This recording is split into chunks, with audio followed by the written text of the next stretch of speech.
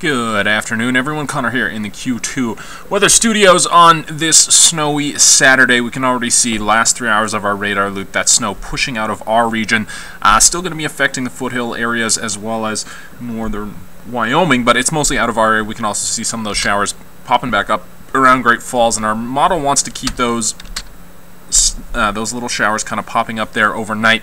But by the time we get into Sunday, it could be a little bit of a cloudy start, especially for the eastern half of the state tomorrow, but looking very sunny and clear by Sunday afternoon. Still a cool afternoon. Monday we get that disturbance rolling through and some gusty westerly winds, but temperatures will be warming up.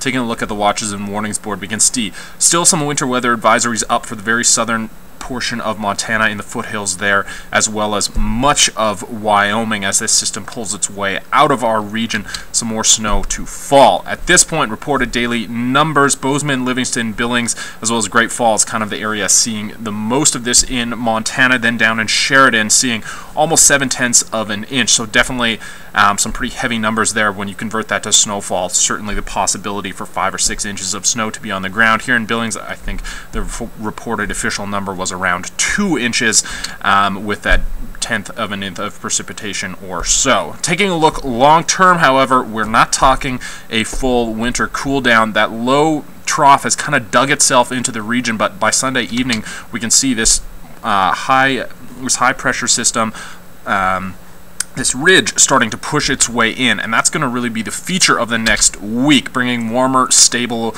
and dry conditions across the region basically all of next week. So a wintry weekend, a little bit here, but looking much more like a pleasant fall week. We just got to get through today.